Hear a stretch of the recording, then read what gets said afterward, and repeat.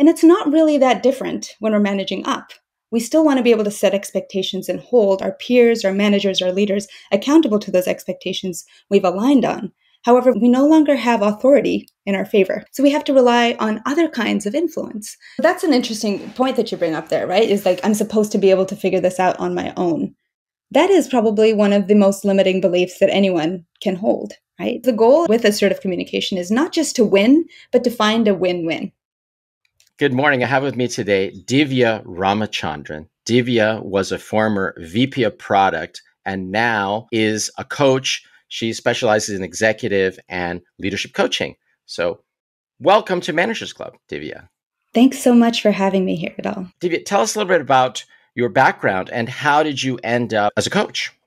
Yeah, sure. So I have a background in engineering and computer science and ended up working at multiple startups in the Bay Area in user experience and product.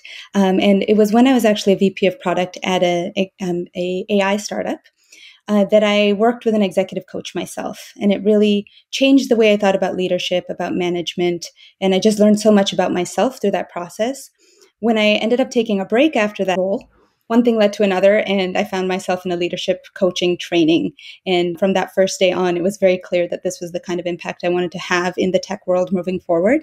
And so now I am a leadership coach and executive coach. I work with leaders of all kinds, helping them really find a way to act on purpose at work rather than under pressure all the time. That's awesome. I love how you're trying to help leaders by coaching them. You can have a lot of impact. And what we talked about earlier, we're going to talk about managing up. This is such a great topic. And it would just start with what exactly is meant by managing up and why is it important? Yeah, such a great question. I love this topic as well. So managing up, when we think about managing or managing a team, I think the two most essential skills we want to think about is setting expectations of our team and holding our team accountable to those expectations. And it's not really that different when we're managing up. We still want to be able to set expectations and hold our peers, our managers, our leaders accountable to those expectations we've aligned on. However, we no longer have authority in our favor. So we have to rely on other kinds of influence. So I really think about this as, how do we influence people who are our peers, who are our managers, who are our leaders, in such a way that we can align on and change expectations as needed and hold one another accountable to creating the outcomes that we're looking for. All right. Now, some people are also interested in managing up for performance reasons, right? Like they want to get promoted, they want to get a good performance review. Is it important for that too? Yes, absolutely. So again, as long as you're aligned on the expectations of what you need to be doing to achieve that promotion, and you have transparent communication around it, and you have enough trust between yourself and your manager in order to make that happen, then that's all you need, because then you're simply observing, hey, these are the expectations that we set together. This is how I've performed. This is how you see that I've performed. The next step is just, it's here. There's nothing to do but move up to that next promotion. But when we're not aligned on that expectations, when we don't know quite what our manager is expecting us to do, or they have some expectations that they have not made clear to us, that's when we're always running into these issues of, am I going to get promoted? I don't know what's going to happen next. Do I have to stand up for myself? You want to be able to start that whole conversation early by simply having a very transparent way of having that communication and knowing what those expectations are. All right, let's move on to, since you coach people, what are some of the biggest challenges that people encounter in managing up? Yeah, that's a great question. I would say one of the biggest challenges is that people simply get in their own way. They believe that because they don't have authority or a title or seniority, that's a barrier. And that's a barrier to influencing in any ways, and that they cannot overcome it. So you're the manager, you're the boss. I completely feel differently about this, but I can't say anything because my hands are tied. And so just believing that there is no other way is actually the first big barrier. The second is feeling a sense of judgment or resistance toward any other opinion. So your manager's giving you feedback and you don't feel open to it at all. You don't have the ability to take that for what it is, take it constructively, because there's just so much judgment around what my way is the right way and your way is the wrong way. That's another piece that sometimes gets in the way. And I would say the last one is when we are trying to actually influence or ask for what we want to our manager. That we view any kind of resistance or a no or a soft no or anything other than a yes, really, as a brick wall. That's it, and that's it, and we have to give up there. Rather than seeing that resistance is actually just a step along the way, and there is a way for us to continue to move forward.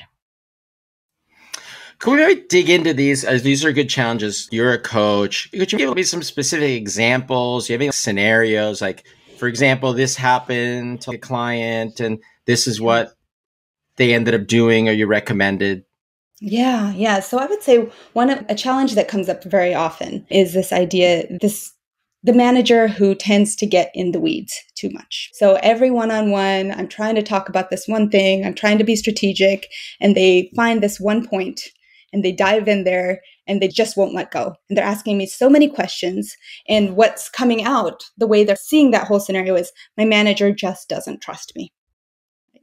There's no trust. They're asking me all those questions because they don't trust me. And so, of course, this is going to create so much tension and so much stress around this whole situation, because what you believe not only is that worst case, best case, right?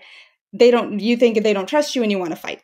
Worst case is that you think they don't trust you and therefore you stop trusting yourself.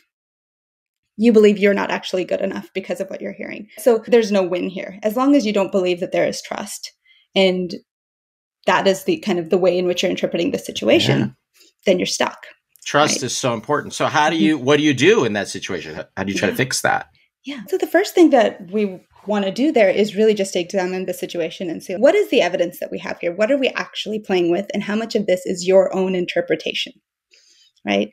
So how true is it that your manager doesn't trust you? How do we know that for a fact? So they're asking, so the evidence that they're bringing to the situation is they keep asking me all these questions, they're getting in the weeds. And so we start by saying, what else could it mean?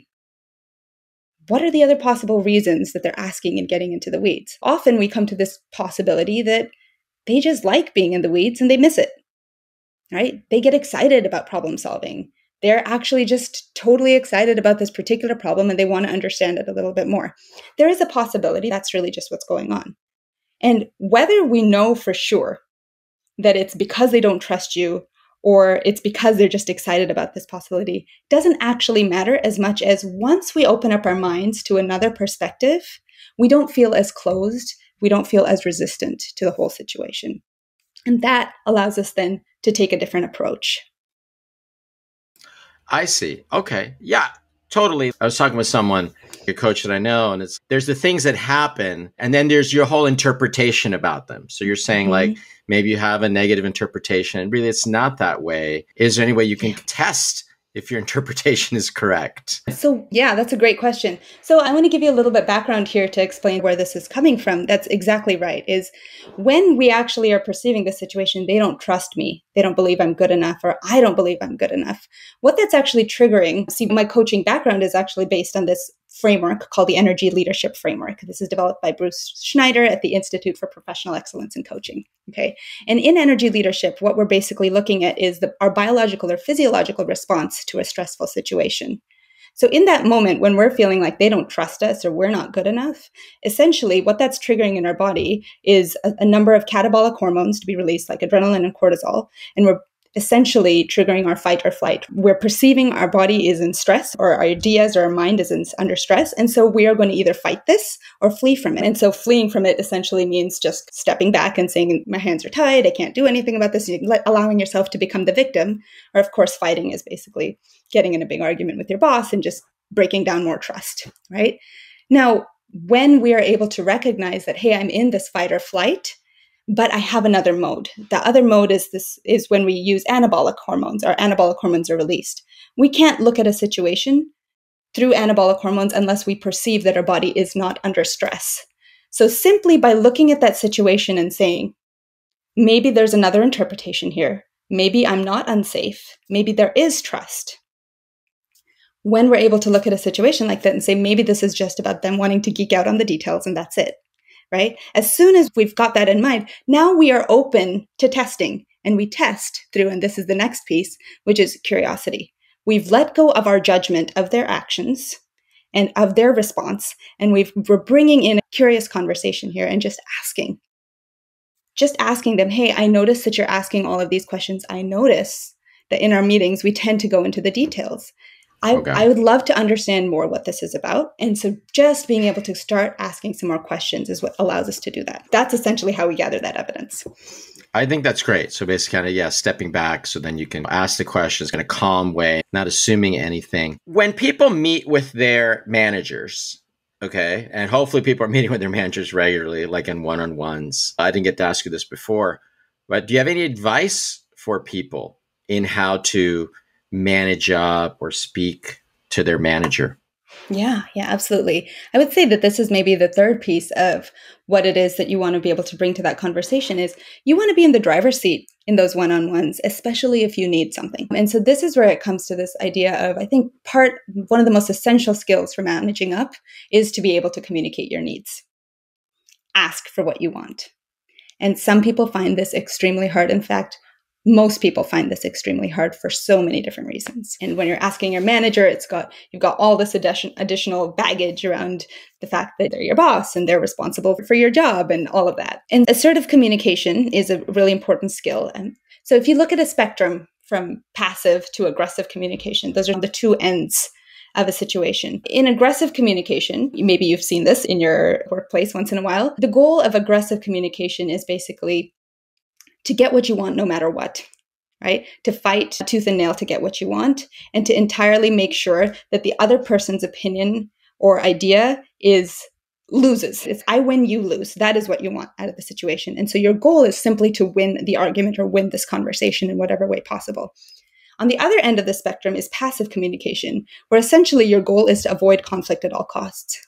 And so what you do is you basically listen, you find a way to just tolerate whatever it is the situation is. Maybe sometimes you rationalize it to yourself, or maybe sometimes you just allow yourself to feel victim to this whole thing. And that's the other end of it. But your goal is maintain the peace in whatever way possible. Neither of these are truly getting you what you want. Of course, in passive communication, you're absolutely not getting what you want. In aggressive communication, you might get what you want, but you've broken down trust and you've opened up a whole bunch of different problems. Divya, so I understand now about passive and aggressive communication. I think that's a great distinction you made. Could you speak a little bit more about assertive communication and how to do that correctly? Yes, absolutely. So what is assertive communication?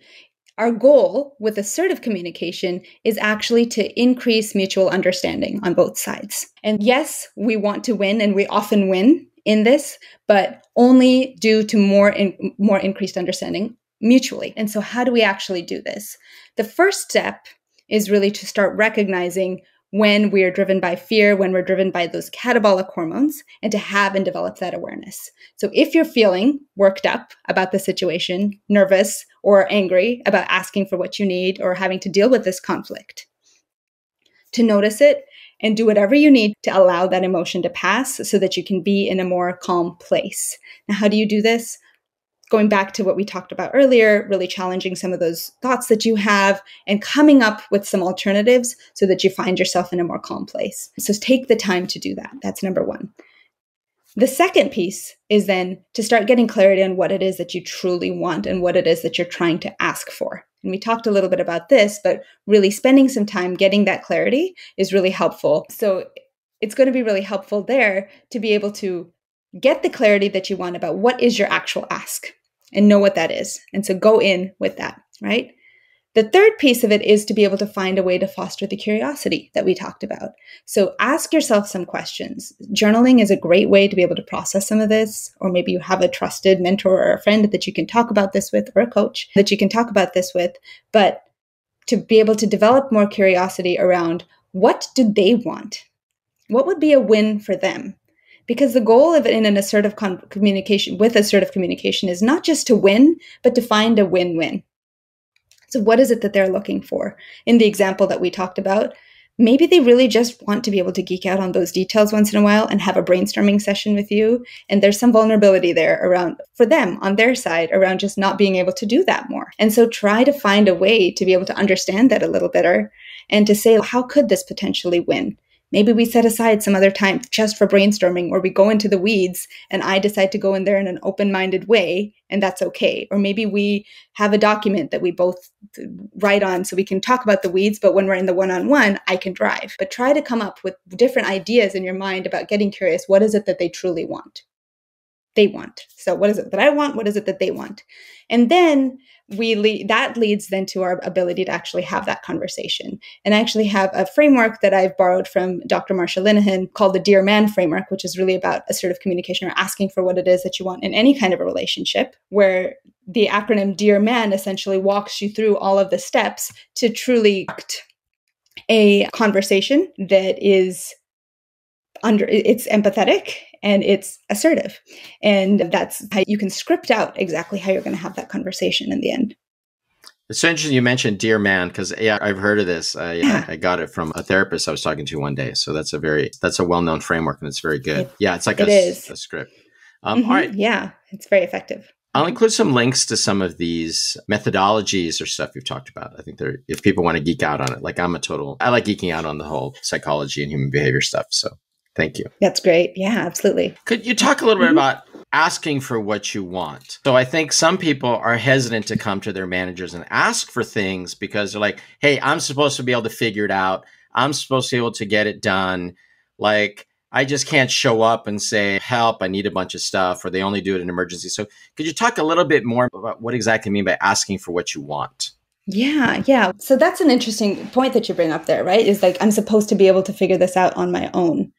That is probably one of the most limiting beliefs that anyone can hold, right? Like, where does that belief come from that you're supposed to figure this out on your own? Your manager is there to support you and to hold your hand through this in whatever way needed. And that's coming from this place of, again, it's this fear that if they believe that I'm not capable of this, I'm going to lose my job. And so again, having that awareness of like, I'm being driven by fear here, and what I actually need is support is really important. So you need to start by recognizing I've got a lot of fear here it's not helping me in any way. It's essentially making me stuck.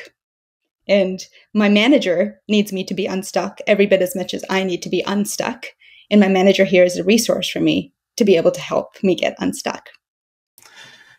That's a really interesting way of reframing that, right? That's coming from a fear that I really should know what to do without their help. And if I don't, somehow I'm failing. That's really interesting. And I really like what you said previously about the aggressive and passive communication too. That's really a great point. I see that. Those are the two extremes, and they both have problems. Let me ask you another thing. So in certain cultures, in certain places where people are brought up around the world, they're basically taught, don't challenge authority. Don't challenge your parents. Don't challenge your boss. Be obedient and do whatever they say. What advice would you give to people who grew up in that kind of culture environment for where this would be extremely uncomfortable? Yeah, that's a really great question. And I appreciate you just bringing up the idea that some of this runs deep. We're brought up that way. We truly believe, and maybe there are beliefs that are limiting us in some way, but we truly believe it. And we don't have necessarily the tools, or even we don't feel like we have any kind of option there in that situation. I would start by really just trying to explore, what is the consequence? Like, what is the cost, right, of believing this? There are people maybe for whom this is fine. There's no big cost because you go in there, you do what your boss says, you enjoy the peace that you're able to maintain, and then you can go home and just live your life and separate your work from your life, and that's fine, right? There is no real cost here. In fact, it's all benefit because this is what helps you keep your job and feed your family, right? On the other hand, it could be that experience of just going in there and doing what your boss says is actually really stressful for you because you believe that things should be done in a different way, or you believe you're being treated unfairly, or you truly believe that you deserve that promotion and you want that promotion because you believe you can add more value to the company by growing into that role. And so if you're recognizing that by just complying to whatever your boss says, that's creating a ton of stress and tension for you, that's when you do need other tools, because simply complying and passive communication is not helping you. And in fact, it's impairing it's impairing your life, right? It's the cost is too high. And so, yes, it's hard and it's really hard work, but it can be done. Okay. Yeah, I think that's the challenge a lot of people have because it's not comfortable. And that's the way they were brought up, like I said. So on that topic of developing the skill, right?